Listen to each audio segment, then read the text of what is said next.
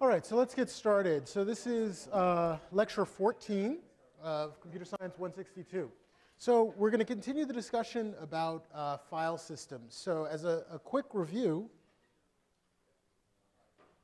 here's the performance that we looked at last week for hard drives. So magnetic hard drives on top and solid state drives here.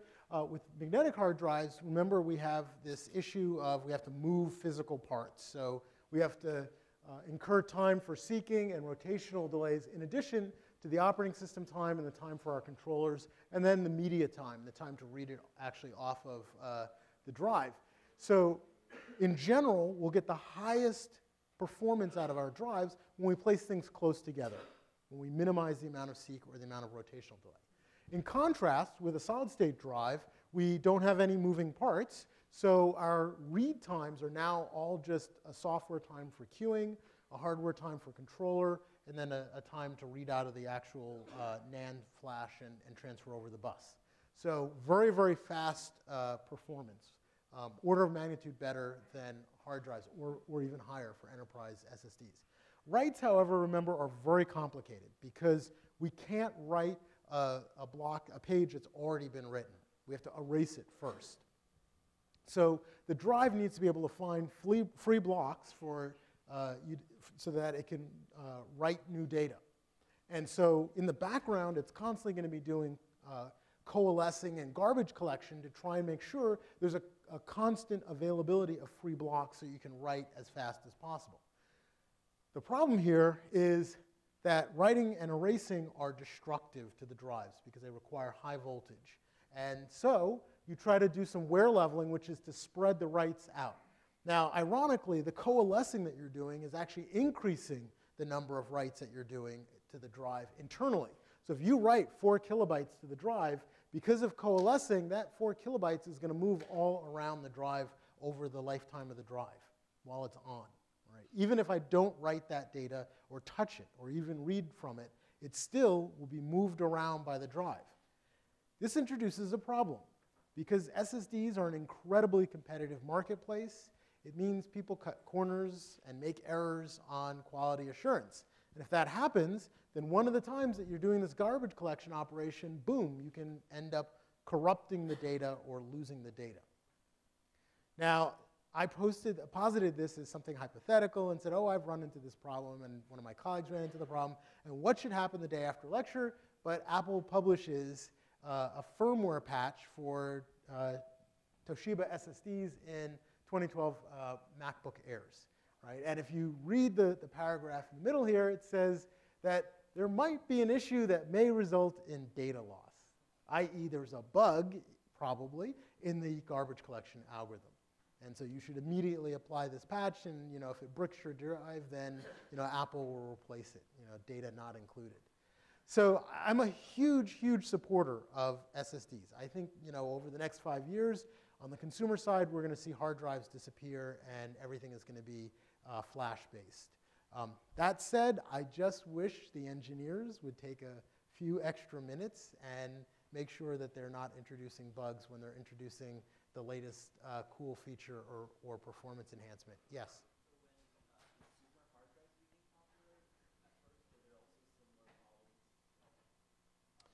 similar problems? Yeah, that's a very good question. So when consumer hard drives first became popular, did you see similar problems? Absolutely. So I can remember some of my earlier laptop drives were very sensitive to temperature, and we bought a bunch of laptops for my group, and we lost 8 drives in the first 6 months. And it was because of poor thermal design of the laptop, and also the drive was very thermal sensitive. So absolutely, I think this is sort of the teething pains for SSDs. It's a very, very competitive market. Some of the biggest vendors out there are losing huge amounts of money and about to go under, and that's causing them to lower prices, which is causing everyone else to sort of race to the bottom for pricing. Okay. Hopefully we won't see more of these in the future, but I can guarantee you, unfortunately, it's going to happen. Good backups is another public safety announcement for making backups. All right, so what did we talk about with file systems? Well, there are 3 goals that we have. maximizing sequential performance, because that's the most common access pattern, but also supporting efficient random access, because that's how we do paging. Right? Your swap file, we need to read a random location in that swap file. We don't want to have to read the entire swap file. And then we want to make it easy to manage the files, grow the files, shrink the files, and other kinds of operations, renaming, linking, and other sorts of things.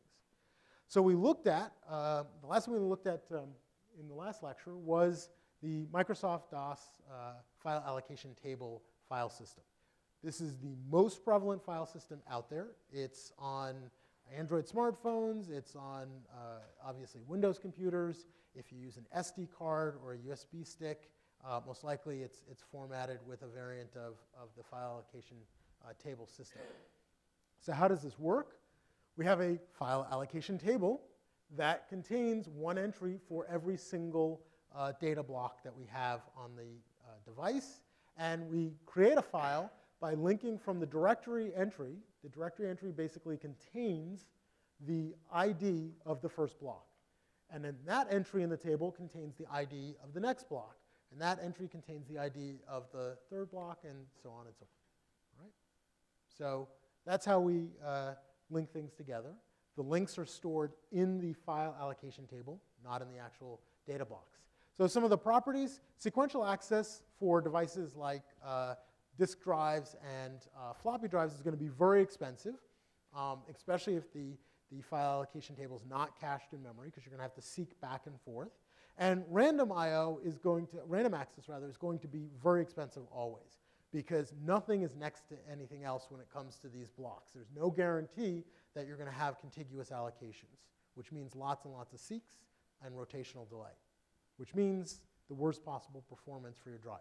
Now, if you use this on a USB or SSD or on a SD card, you're not going to see the seeks, so performance will be, everything's equidistant, so performance will be the same. Okay, any questions? All right, so goals for today. We're going to talk about some more file systems, and then we're going to talk about naming and directories. And naming and directories should be very familiar, since everybody in this room has created files with names and created a hierarchy of directories. Okay, so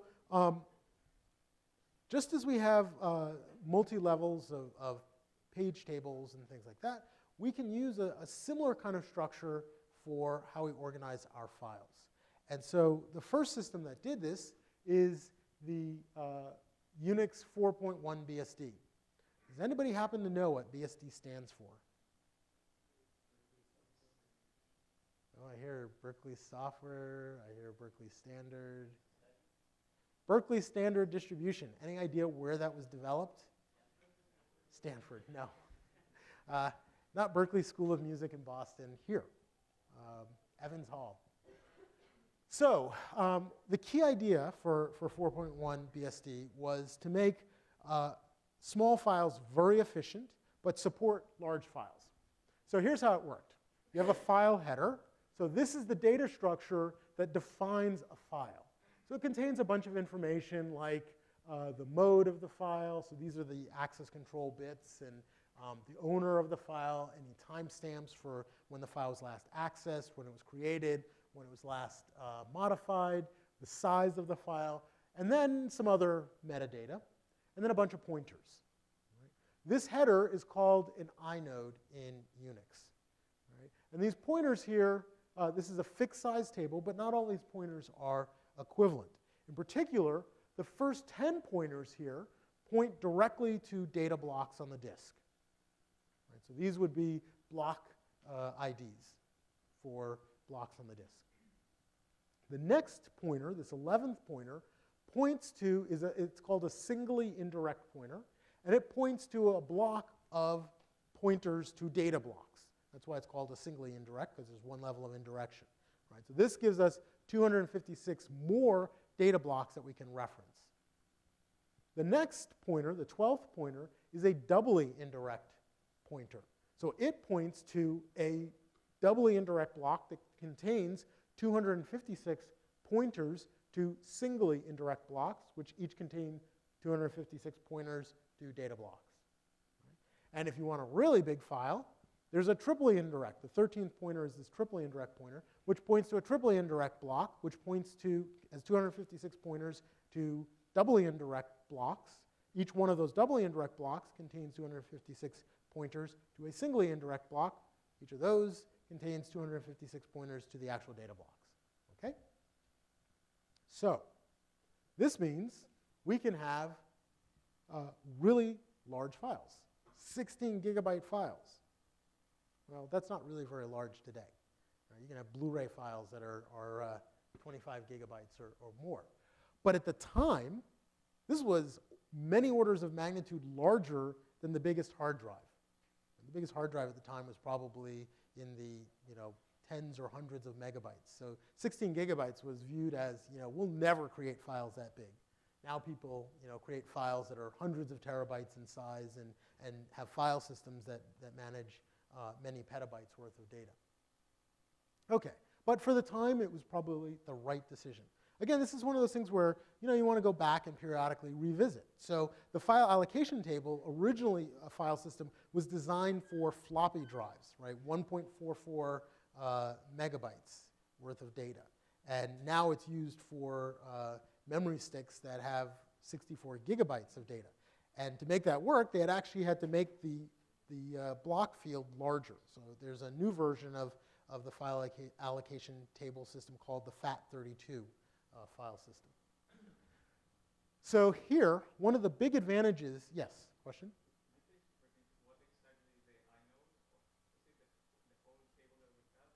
Yes. Okay, so the question is, what is the inode? So the inode is just this table. Okay, so this table contains a set of pointers, right? And then the rest of this is the rest of the file the file metadata structure, okay, which tells us where to find the blocks. But the inode itself is just this entry. Okay, everything else, these are stored in, everything else here is blocks that are stored on the disk. The inodes are small, so we can actually put a bunch of inodes into a single disk block. Yes?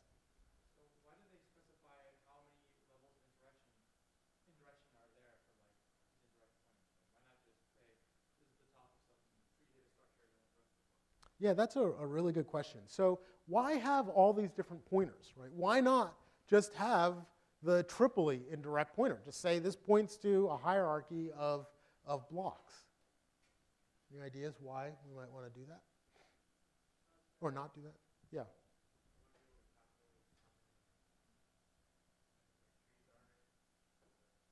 Okay, so it would make it, so the one comment was it would make it more difficult to calculate how many entries we actually had.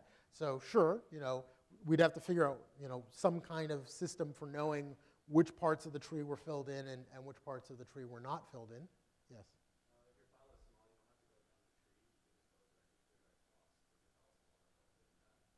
Exactly. So if our file is small, then we don't need all of these additional data structures. Right? If our file is less than 10 data blocks in size, then this is all we need to reference the file and to know exactly where to find all of the file's data blocks. Okay? So again, the idea here was we wanted to make it really efficient for small files.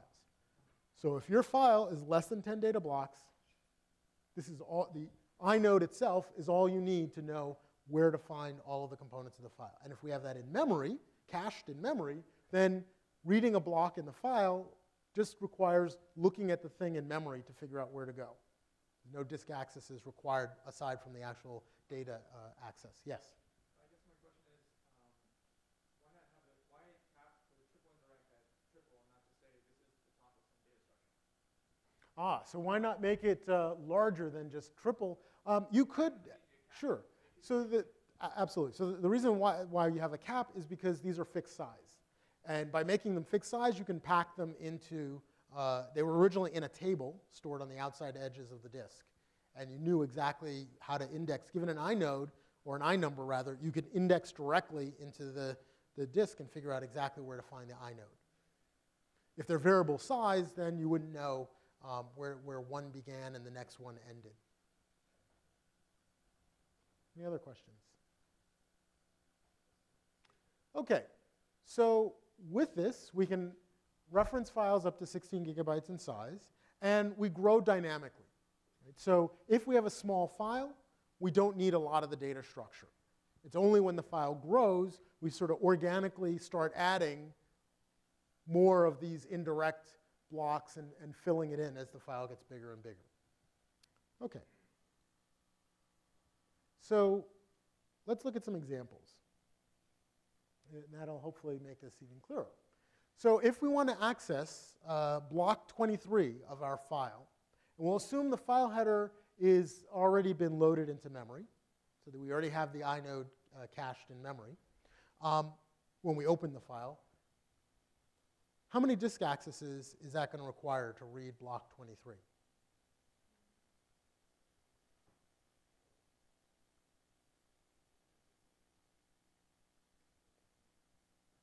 Any ideas?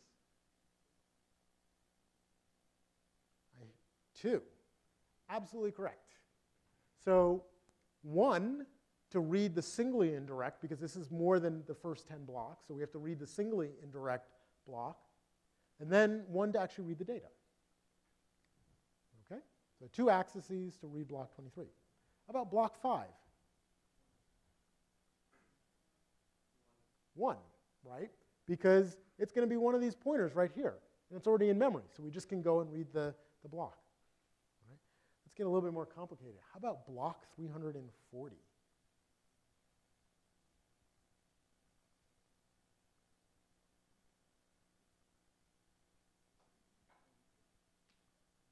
Three, right? We have to read the doubly, and it's more than the first 10, okay? It's more than the next 256, right? So that would be the first 266. And so we have to read the doubly indirect block. And then we have to read the singly indirect block, and then we can actually read the data. Okay? So pros and cons here. So the advantage here is it's very simple, relatively speaking. Yes, question? Why the pointers only go to one block at the end? Is that by choice? Did you have it go that you're going to feed to 2 blocks? The first time you go to 20 blocks? Why is it mostly choice? So the question is, why is it that these pointers only point to a single block? Because if they pointed to more blocks, you'd have to be consistent. You'd have to always say, okay, a pointer is going to point to 2 blocks. Because otherwise, how would I know whether this pointer pointed to 1 block or 2 blocks or 4 blocks or some number? So there'd have to be a count associated. Either have a count associated with each pointer, or the pointers would have to point to something fixed size. Again, everything here is made sort of uniform and fixed size for ease, right, for simplicity. You can always make a file system more complicated. There are a lot of file systems out there like that. Files can grow. So another advantage is files can grow pretty large. 16 gigabytes was ridiculously large at the time. Today we'd say 16 gigabytes, well, that's not very big. And small files, in particular, are very inexpensive and very easy to access because we're just using these first set of blocks, the direct blocks. Or in the worst case, we go to a singly indirect. The disadvantages, however, are where do these data blocks live? All over the disk. Right? So lots of seeks, and of course, every time I say seek, I also mean you incur the rotational delay. And if you have large files, you could potentially be doing 4 IOs for each read. If you're doing random IO to a very large file, you could potentially be walking down the tree, and depending on what kind of caching you're able to do of the tree structure, much like address translation, you're going to pay a very high cost. All right? So this is one of the most popular file systems for quite a long time. But they recognized that there were these flaws, and in the next version, they tried to address them. Some of them, at least. Okay, so in 4.2 BSD, it has the same file header and the same triply indirect blocks, but they incorporated a bunch of ideas from the Cray 1's operating system, the Demos operating system. How many people have actually seen a Cray 1? Okay. You should take a trip down to the Computer History Museum down in the South Bay And in their lobby, they have a Cray 1, and you can actually sit on it. It's designed in the shape of a C because that made the back plane of it really short, as short as possible. And the cooling equipment, the liquid cooling that it used, was actually in the bench that's around it. And they covered the bench in leather and everything because they thought, here's the world's first supercomputer. We don't want it to be this big, scary machine. We want it to be very inviting, and you can sit on it. I have no idea how many people actually got to sit on a working Cray, but you can go and sit down on a non-working Cray. It's a really cool museum to go down to if you haven't been to it before. So what did it incorporate from the Cray? A couple of things. One is using a bitmap instead of having a free list. So free list is really easy to maintain. You have a free block, you just pop it on the free list. You need a free block, you pull it off of the free list. But then you end up, when you're allocating a file, with blocks scattered all over the disk. And that's not going to be good for performance. With a bitmap, now when I need to find blocks, I can just look in the bitmap, right? And then I can find a 0. That gives me an unallocated block. If I find a run of zeros, that gives me a contiguous range of unallocated blocks. And that's a good thing. So that leads into the second thing, which is they then tried to allocate files contiguously. So we look for these runs of zeros and allocate within those runs of zeros. They also did two other interesting techniques. One is they reserved 10% of the disk space. And we're going to see this is very much like in the last lecture where your SSD reserves some amount of space to try and improve its probability of being able to have a free block, empty block, when you need a block to write to. And then another technique that they did is called skip sector positioning. So we're going to talk about those in the next couple of slides. Now, when we create a file, we have this big challenge of how big is it going to become? You could ask the programmer or ask the user. I have a feeling they probably won't, in most cases, be able to give you an answer. You're creating a log file. How big is it going to be? I don't know. Right? So this really makes it challenging to figure out, okay, well, how much space should I allocate, contiguous space, for this file?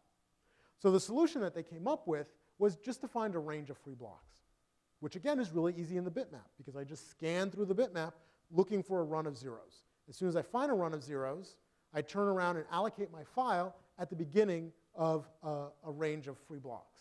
Right, now the file can grow, and those blocks that are allocated are going to be contiguous. Yes, question? Would you run the risk of if someone's setting up something and making a lot of files in a row, you get, contiguous row zeros that are 5 bigger than your set range, you'd actually then start 5 different files right after each other? This idea that starting the file would happen before writing in any of the files? Sure. So the question is, if we've got a bunch of file creations going on at the same time, could we end up with them sort of all on top of each other in these free ranges? In some cases, that's actually a good thing. So for example, if I'm creating a bunch of files in a directory, then that's really good to have the files in a directory be located close together. Because then when you do a grep of the directory, or in general, people tend to access the files that are in a directory together.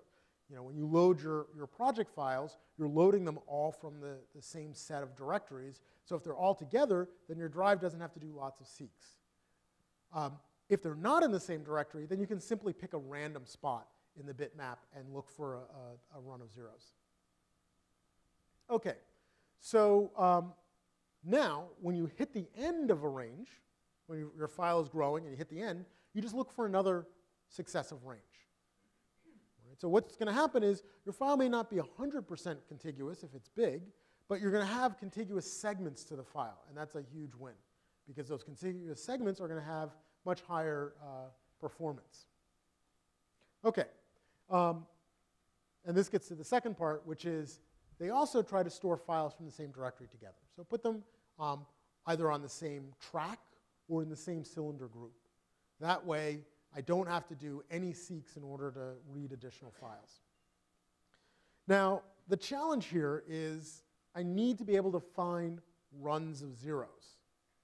So that makes an assumption that I've got, my disk, the allocation sort of looks like Swiss cheese, big holes in it, right? Not little teeny tiny holes.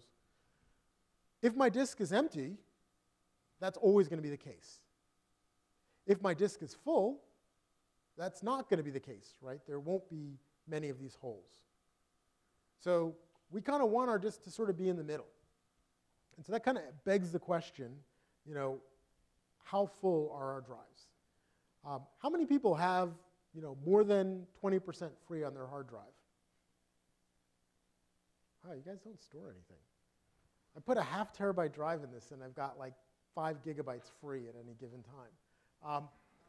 If you look at most systems, the disks are always full.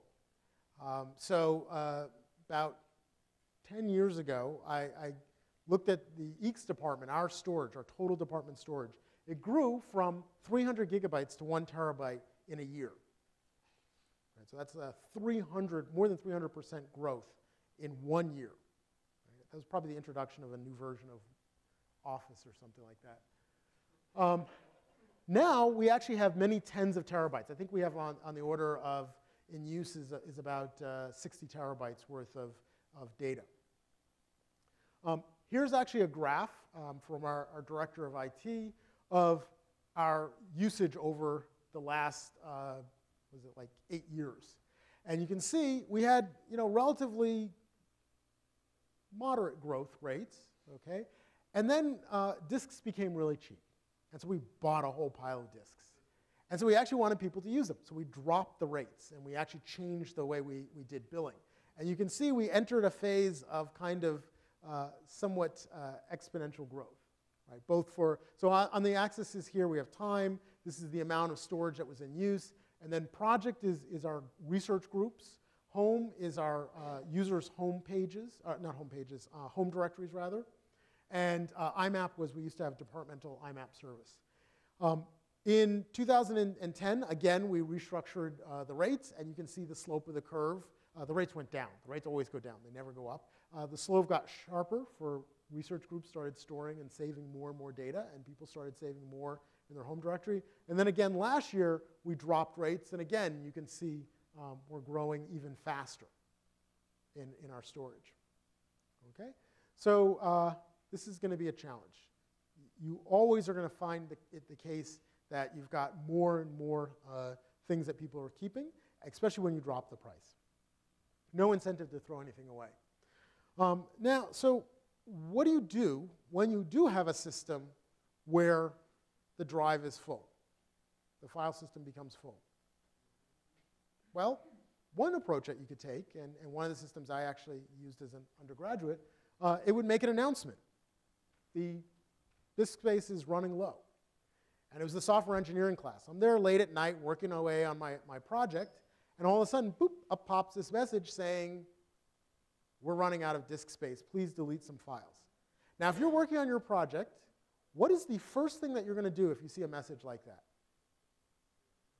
Yeah, you're going to save, right? And it's a race, because you know that there's an ever-decreasing amount of free space available. So you want to make sure that your save completes successfully and not, oops, only saved half your project, the rest got lost. Right? So as soon as that message popped up, as Pavlovian, you were like immediately, save my file. So this doesn't work, right? Because when you say that disk space is low, people just use it all up, and it all disappears. Now, maybe the solution is, you buy a larger drive or something like that. At least for me, that's never worked.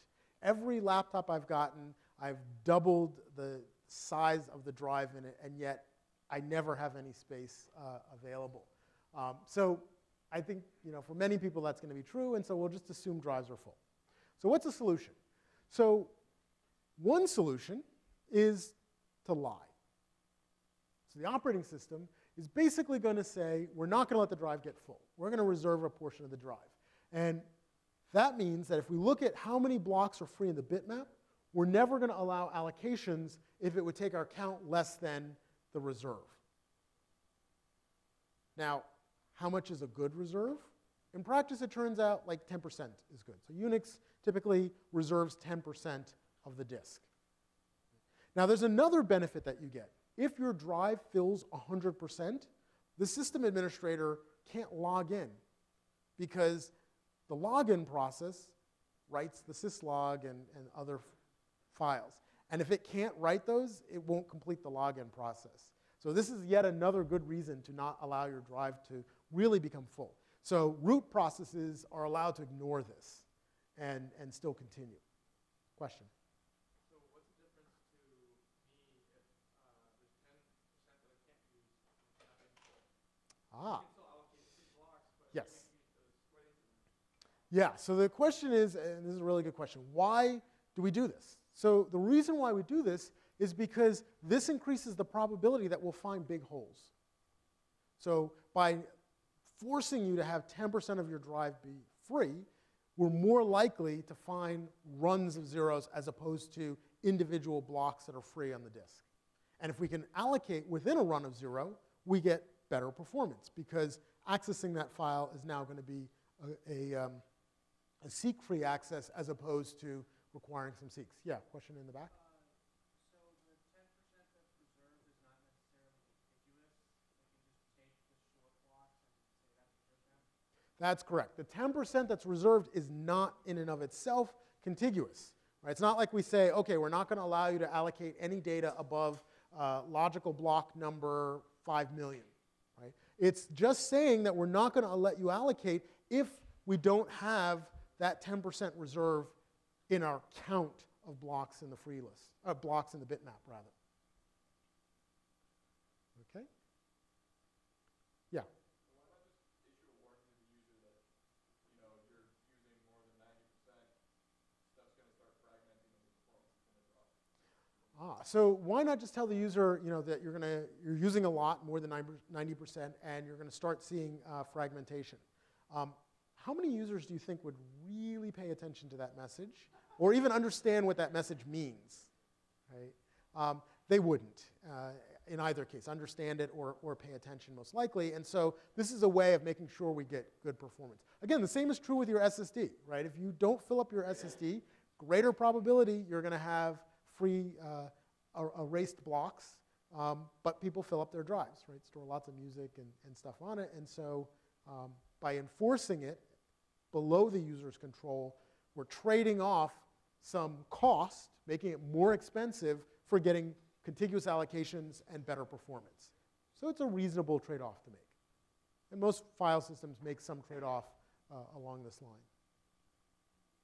But it was controversial when it was first introduced, because now you're saying I'm going to pay 10% more for my already expensive disk drive for this sort of claim of performance. But they were actually able to demonstrate you got much better performance in the long term by having 10% be reserved. Okay, so other things we need to deal with. So we've talked a lot about seeks, but rotational delay is equally as important because rotational delay is of comparable cost to seeks. So we'd like to avoid any kind of rotational delay. The problem is we can miss blocks because of the rotational delay. And the issue is this. We do a read. So I read a block. Now my application does some compute, and then it says, give me the next block, or give me the next 1,000 bytes. And so the OS goes to read the next block. Well, by the time it makes that request to read the next block, the drive, which is spinning continuously, has passed that block. And now we have to wait for it to rotate all the way back around before we can read that. And so we can get into this kind of cadence where we read a block, wait a rotation, read a block, wait a rotation, read a block, wait a rotation. So very poor performance. So the first solution is something called interleaving or skip sector positioning. So the idea is that if these are our sectors on the disk, rather than storing our blocks one after the other, we're going to alternate them. Right? So first block 0 will go here, then block 1, then block 2, then block 3, then block 4, 5, 6, 7. Right? So when you get a new drive, you put it into your computer and you profile it to see if you did a little bit of compute, how quickly could you read the next block from the disk? How far would it have rotated? And based on how far it rotated, you'd set this interleave factor. Right? So I just did an interleave of 1. But you could have an interleave of 2 or 3 or whatever was appropriate, depending on how fast the drive was and how fast your processor was. Okay? So yes. Is the ratio of blocks to sector kind of small enough, I guess, that if it was spinning really fast, you would still be able to find contiguous zeros, blocks, blocks that are contiguous? Like blocks are so much smaller than Blocks are bigger than sectors. So the question is, can we find continuous runs? So the file system is allocated in terms of blocks. The disk deals with sectors, which are smaller. Right? And sometimes it's a one-to-one or it's a two sectors for every block. It depends on the file system and depends on the drive and the size of the sectors. Now where sectors are much larger on drives, I think they like 4 kilobyte sectors or maybe even 16 kilobyte sectors, the block size is large, and the block size is typically equal to the sector size.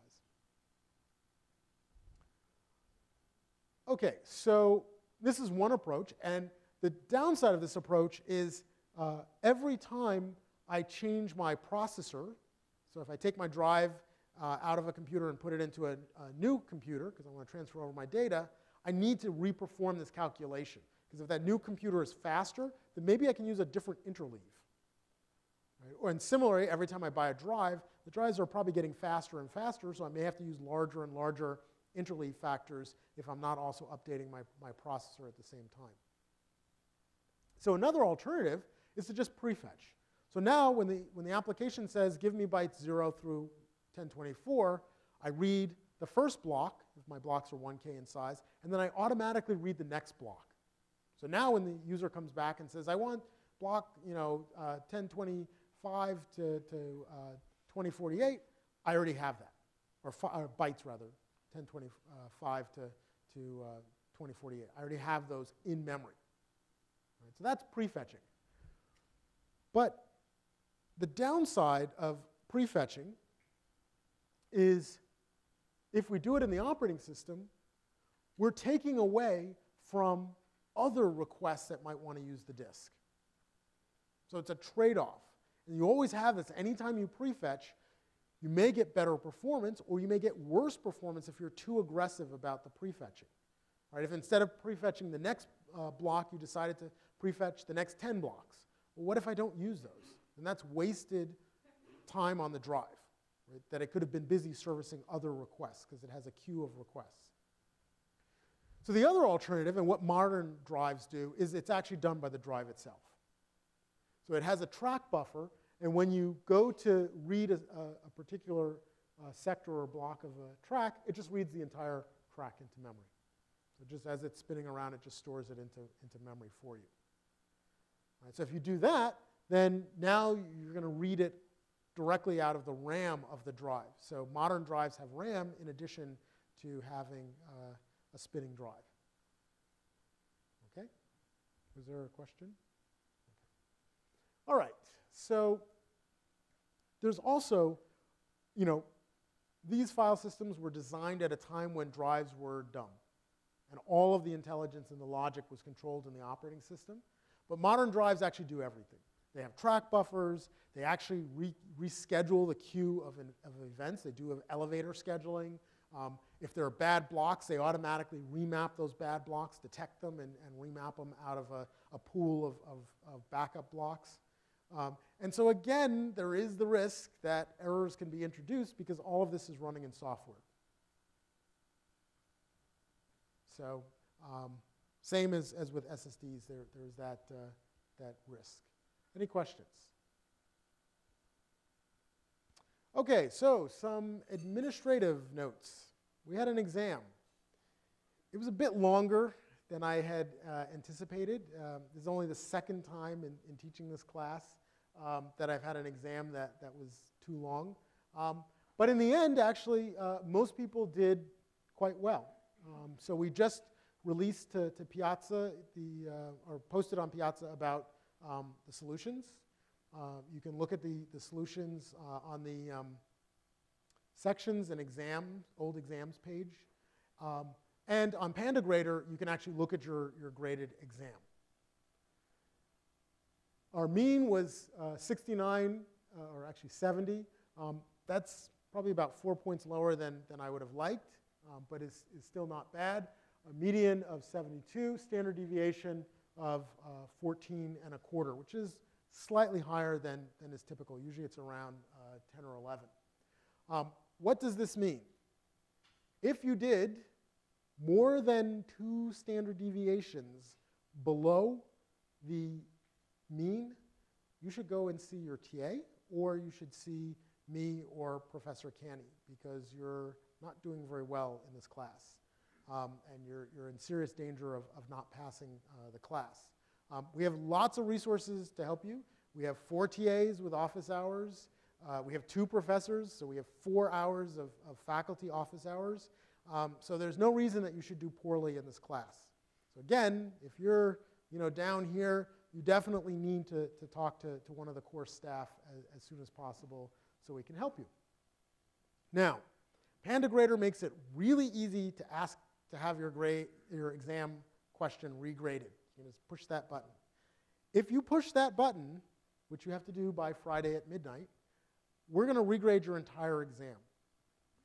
We were really lenient in interpreting correct answers, especially for problems like problem number 6. If it looked like you had a correct solution, or also problem 2, we gave you a lot of credit. And we do this because we really don't want to have to deal with 166 regrade requests of 6 problems. So if you ask us to regrade your exam, we're going to regrade the entire exam, and we're going to grade to a very strict interpretation of the correct answer. My experience is you gain a few points, you lose a few points in the net. You typically lose points because we were really lenient. You'll see when you go on PandaGrader, look through the entire exam, you'll see that we were very lenient. As if we could find a valid solution in your answer, we tried to take it.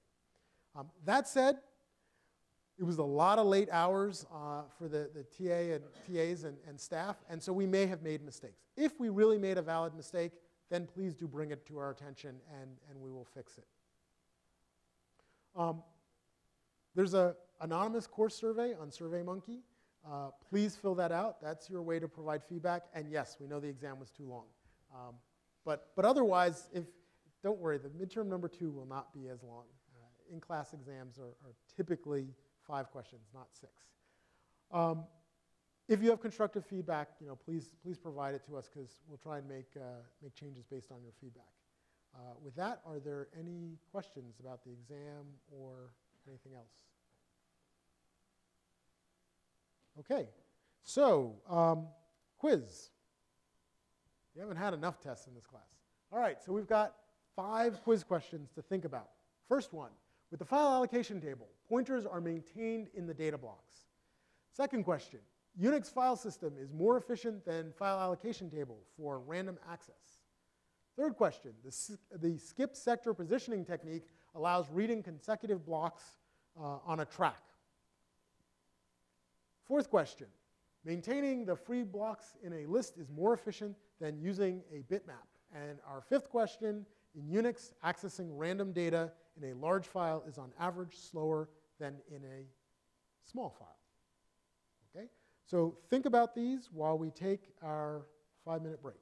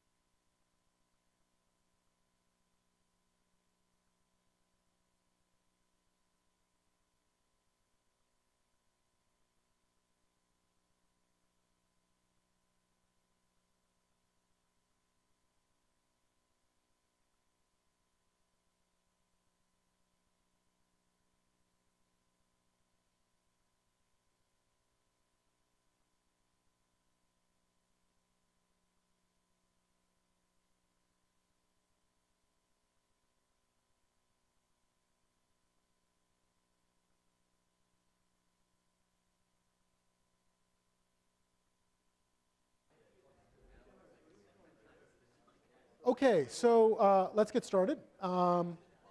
First question. With the file allocation table, pointers are maintained in the data blocks. How many people think that is true? Okay, and how many people think that's false? All right, that is in fact false. The file allocation table is where we maintain these pointers. Right? Question number 2. Unix file system is more efficient than the file allocation table for random access. How many people think that's true? Okay, how many people think that's false? Right? That is in fact true, right? Because the Unix file system is going to try and make things be as contiguous as possible. Whereas with the file allocation table, things are scattered all over the disk. The skip sector positioning technique allows reading consecutive blocks on a track. Okay, how many people think that is true? And how many people think that is false? Okay, the answer is true. Right? Because it's doing this interleaving, it allows you to have continuous reads, rather, without having to wait for things to rotate around. Wait, when you say consecutive in this question, do you mean consecutive from the file system's point of view or consecutive on the disk? That's a good point. I mean consecutive from the point of the file system. I'll have to change this for next year.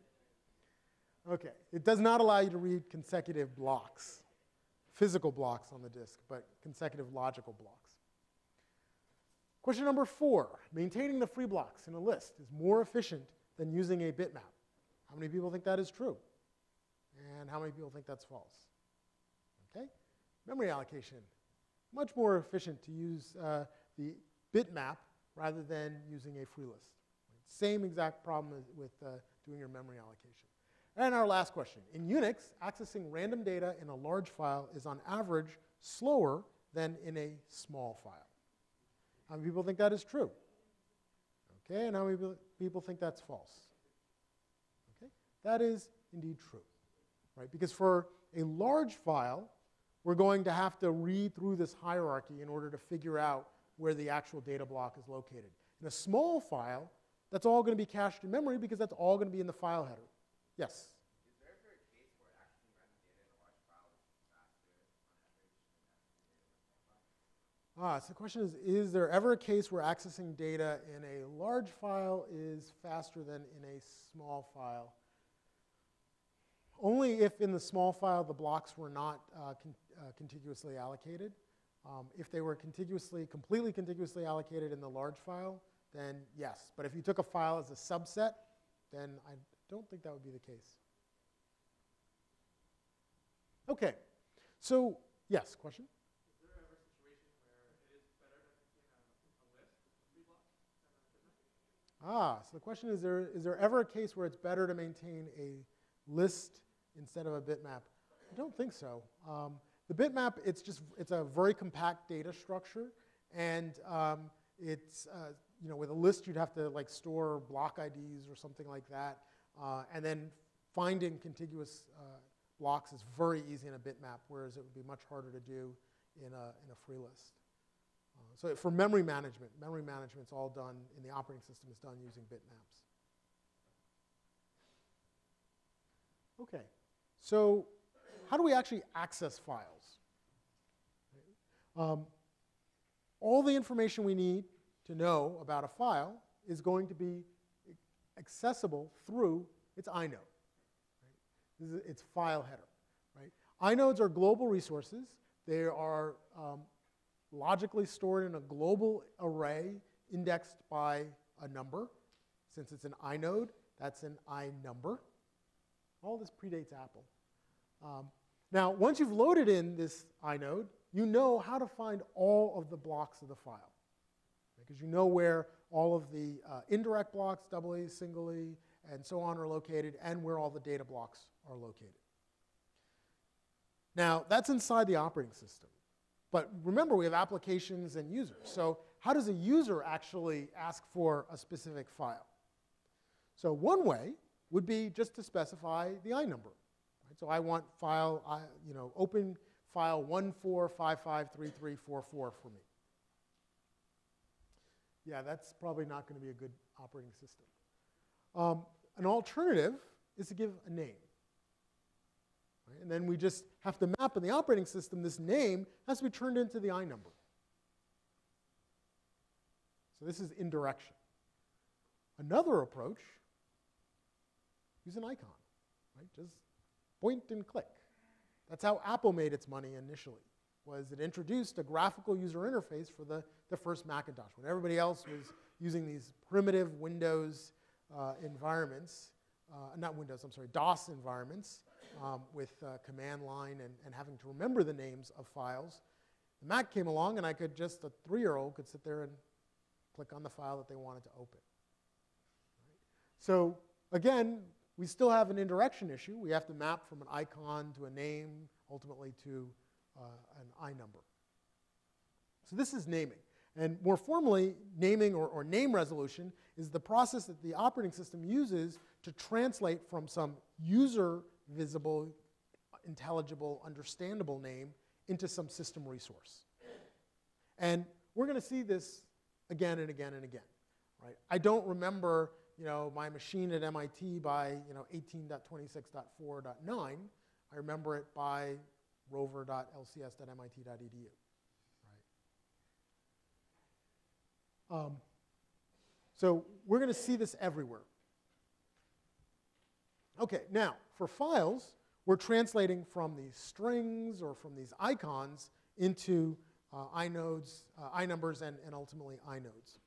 Now, we can extend our file system. There's no reason why our file system has to be on a single machine. It can be a distributed or even a global file system, in which case, now we're going to convert from a string or an icon into a physical machine name and some I number on that machine. Right? So indirection is very powerful. Very, very powerful concept.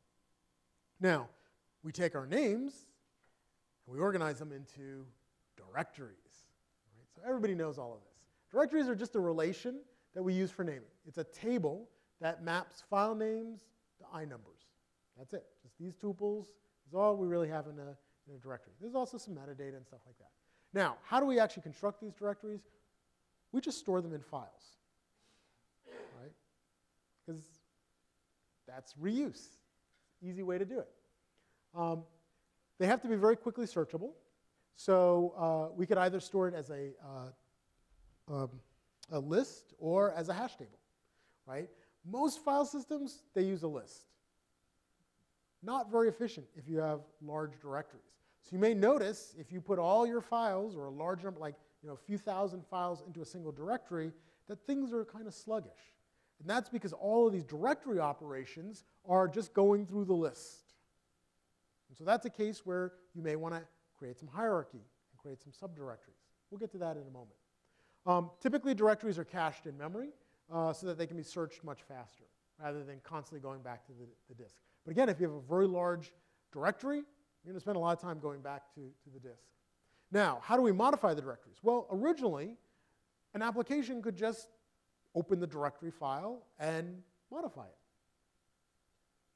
Why is this a really bad idea? A couple of reasons why. But why do you think this is a really bad idea? Yes? What if the person's program fails halfway through while it's writing? Right? So what if it has a bug? You've now corrupted the directory and lost all your files that were in that directory, or some number of them. So that's a very good reason. That's a very important reason why we might not want to have applications do it. What's another reason? You can get in there and change the data structure that the files are being stored in, and now they're inaccessible or different places. Exactly. You could maliciously or accidentally corrupt the directory. More reasons. What are other reasons? Yeah.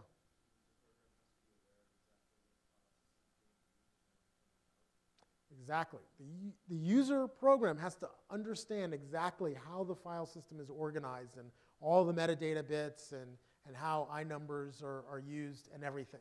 And if I want to change my file system from FAT file system to FFS, I can't, right? Without having to go back and change all of the programs that are dependent on running on the FAT file system. And there's a lot of file systems out there. And so that would mean either I have to write a program that can target all those file systems, or I use system calls. So I put all that complexity into the operating system. What's another reason? Yes?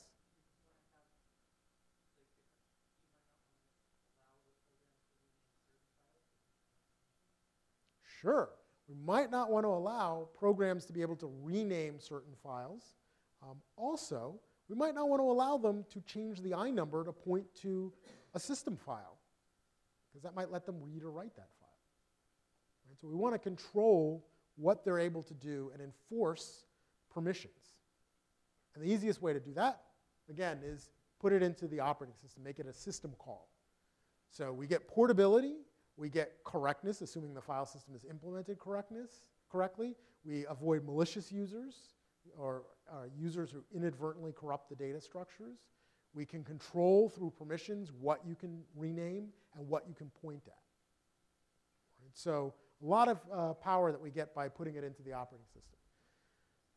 Now, when you create a file, the operating system allocates a new inode for you, and then puts that file in a particular directory. So a file always has to be created within a directory.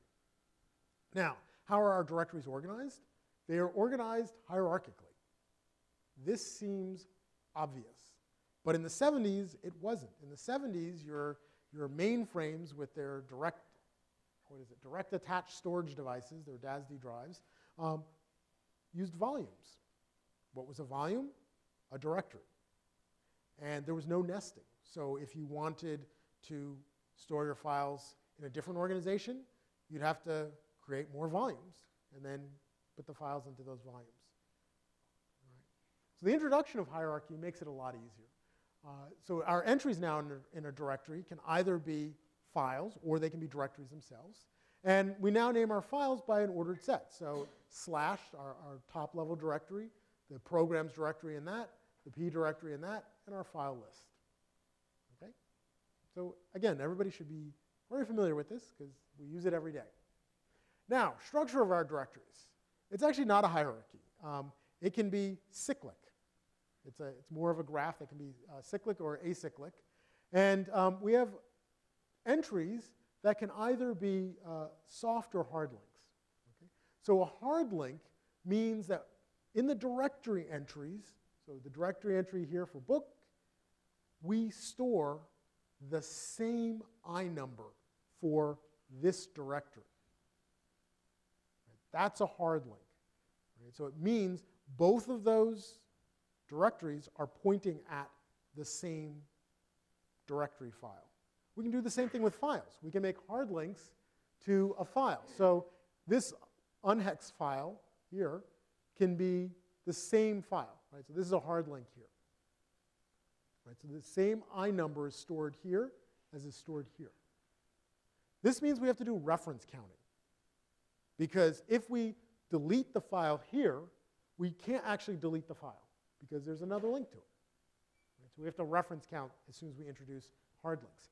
That introduces complexity in our file system.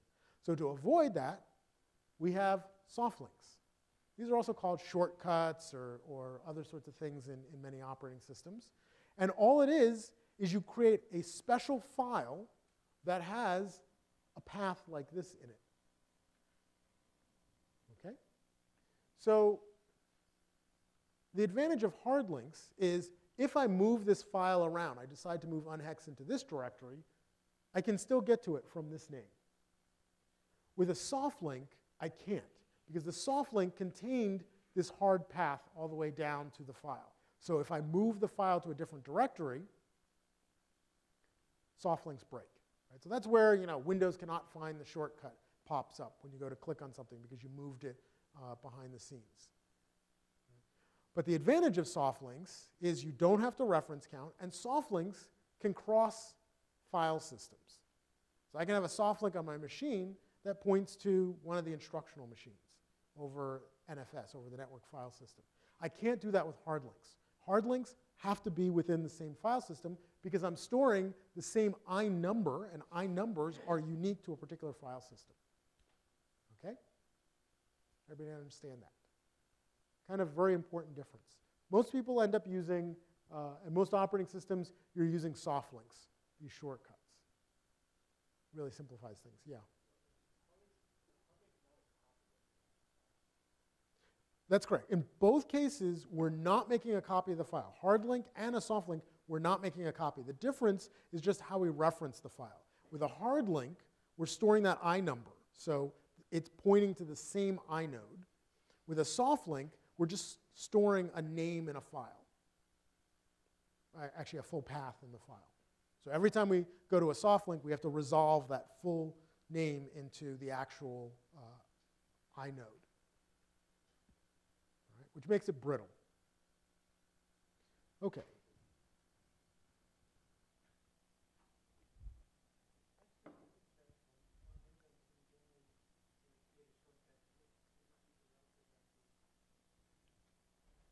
So the question is on Windows, does it create, when you create a shortcut, does it create a relative or absolute path? I'm pretty sure it creates, that's a good question. I think it creates an absolute path, but I'm not, because I think if you move a directory that contains shortcuts, they'll still work. If you're moving, because oh no, actually that's true. Yeah, I think they'll break. I think if you move it, if you move a directory that contains a shortcut, I think it may break those shortcuts. Or no, if the shortcuts are beneath that directory. Because you've changed the name effectively. Hard links, which you can create in Windows, it's not very easy. You typically have to download a third-party program. Those will work no matter how you move the file around. They call them junction points in Windows, in NTFS. Okay, so name resolution is how we take a logical name and we convert it into an actual physical resource, like the file or a directory. So we're just going to traverse a succession of directories until we actually find our target file. If it's a global file system, this may mean actually traversing machines around the globe in order to find our file.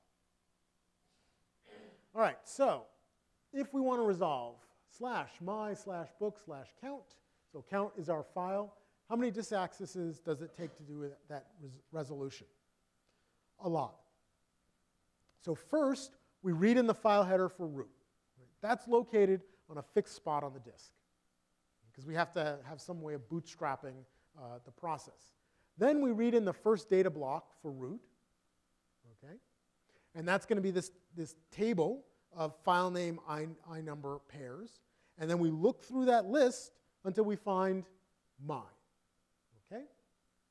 Once we find my, we now know its inumber, which means we can look up its inode, and we can read in the file header, its inode for my. Okay? Then we read in the first data block that's in that file header for my, and we search for book. Right? Once we find the file header, the inumber for book, we can then load in its file header for book.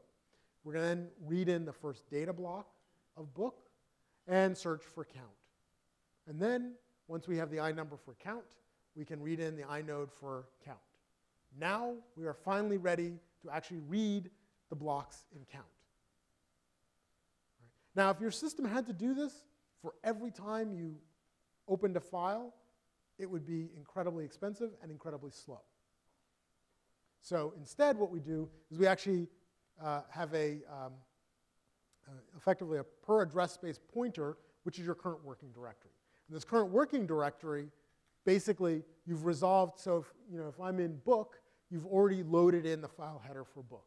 And you've probably cached the first data block for book, which means successive operations on files in book are going to be very fast.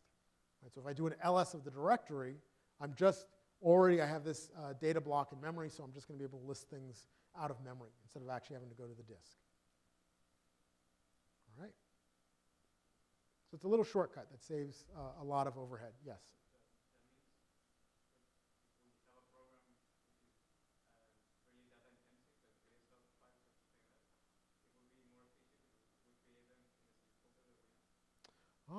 So that's a good question. The question is, if we have a program that's really data intensive, creating lots of files, should we create all of those files in the same directory? So there's an advantage. If we create them all in the same directory, then we have this advantage of them being stored in these data blocks for that directory, the directory file. But there's a counterpoint to that. What would be the counterpoint? The disadvantage. So if I have something, a program creates 10,000 files. Yes?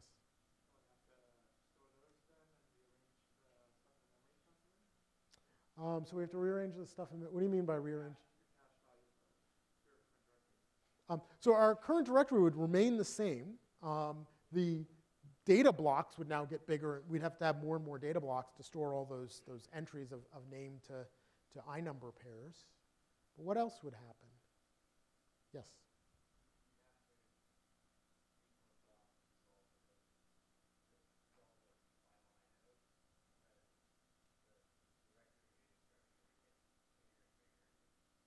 Yeah, so we're going to end up having to read more and more blocks because remember, this is, our directory book is stored in a regular file. So if that file gets big, we're going to have to walk a lot through the disk, resolving all those indirect blocks and doubly indirect blocks if we make our directory really, really big. But there's another issue that's going to happen here. It's on this slide. It's an assumption that we're making. Right here. We're making the assumption that directories are typically very small so we can search them linearly. So if we go and we put 10,000 files into the same directory, we'll get some advantages because the data structures for book will all be blocks that are relatively close to each other. But the downside is searching through that directory is going to take a long time. Doing an ls on that directory or even deciding to load a file is going to require iterating through all of those entries until we get to the entry we're looking for. Right, so there's trade-offs. This is why you'll find typically programs that create a lot of files will create an A directory and then put like 1,000 files in that directory and a B directory and put 1,000 in that and a C directory and put 1,000 and so on to try and not have directories with too many files in them. Okay, but it means resolution gets more expensive. So trade-offs. Okay, now, where do we store the inodes? Well, originally, in early versions of Unix and in the file allocation table scheme, it was stored on the outermost track. Why? Because. But that's not near the data blocks. Right? So if we're going to read a small file, we're going to have to seek all the way out to the outermost tracks, then seek to where the first block is located. Then seek back to read the FAT again, and seek back to read the file, and back and forth and back and forth. And if we're listing the files in a directory, we're going to be seeking all over the place. So that was not very efficient. The other issue is that it's fixed size. So when you format a drive, there is actually a parameter for most file systems as to the maximum number of files that you're going to create. And that specifies the number of inodes that are created. This, in general, is more than enough for most people, but if you're storing a lot of little files, like you have a web server or something like that, then you may need to raise that number if you have a very, very large number of small files. Now, where do we actually store them today? We store them near the data blocks. In fact, we try to store them in the same cylinder group as the rest of the data. So this makes things like an ls on a directory run very, very fast. Right? Because to do an ls, we actually have to look at the inodes to figure out what was the last modification time so we can print that out when you do the directory. Advantages are that you can also, by putting a portion of this file header close to the disk, close to the data that you're storing for that directory, it makes all of the operations run much faster. Right? And these file headers are really small. So for small directories, we can fit all the file header, all the data, and the actual directory itself on the same cylinder. 0 seeks, just rotational delays and switching heads. Right? So maximizing our performance. Now also, this, even better is the fact that because the file headers are much smaller than a disk block typically, we can store many of them in a single disk block, so we can just do one read and read a whole bunch of them. So we can sort of amortize the cost of doing those reads across reading a lot of file headers. It's another big benefit. Also, reliability. If your drive has some corruption, if you stored everything in one location, that corruption has the risk of losing everything. Whereas here, if one portion of the drive is corrupted, I still can recover the data, right? Because the file headers and the directories in this portion of the disk wouldn't be damaged. All of this is part of the 4.2 BSD fast file system. Overall, it's a lot of optimizations to avoid seeks. Okay, last thing I want to talk about is some in-memory data structures. So when I do an open system call, what happens? Well, first, we resolve the file name by looking in the directory. So we have to go walk through the directory, load in the directory block, find the actual entry, right? And that gives us the inode, the inumber, which then gives us the inode. Right? And then we make some entries in some per process and system-wide tables for that file. So there's a system-wide open file table, and then there's a per process open file table. And what you get back as a user is a file handle, which is basically a pointer to that open file table. So when you want to do a read, you provide this index, this file handle, which is a pointer into this per process file table, open file table, which contains an entry into the system-wide open file table, which tells us where to find the inode and all the data blocks. All right? So this is also a shared resource, and this is a limited resource. So you have a limit on the number of open files that an individual process can have, and you have a limit on the total number of open files that you can have for a system. And usually these are settable. This is usually settable by the U limit, and this is usually set when you build your kernel. Okay, so last quiz. A hard link is a pointer to that should be another file. Second question, an inumber is the ID of a block. Third question, typically directories are stored as files. And our fourth question is storing file headers on the outermost cylinders minimizes the seek time. So let's see if everyone's awake. So first question, hard link is a pointer to another file. How many people think that is true? How many people think that is false? Ooh, we're divided. The answer is false. Right? It's not a pointer. It is the actual inumber. So we share the same structure. A soft link can be thought of as a pointer. We have to do some resolution to find it. The inumber is the ID of a block. How many people think that is true? Okay, and how many people think that is false? All right, that is false. Right? The inumber points to the inode. It gives us the index into that table for where we can then, given the inode, find all of the blocks of the file. Right, so it's a different indirection. Okay, question number 3. Typically, directories are stored as files. How many people think that is true? Right? And how many people think that's false? Right? So the answer is true. Reuse data structures. Why create a new data structure when you don't have to? Because you can? It's probably not a good reason. Okay, last. Storing file headers on the outermost cylinders minimizes the seek times. So how many people think that is true? Okay, and how many people think that's false? Right? So that is false. Right? If we put it on the outermost cylinder, we're going to be constantly seeking. So we want to put it as close to the data as possible. Okay, so summary. A file system takes and transforms our drive with its blocks into files and directories. We all use file systems every single day. We want to optimize for the access and usage patterns, so small files and sequential access modes. But we want to support other ones, like efficient random access and large files, because those exist.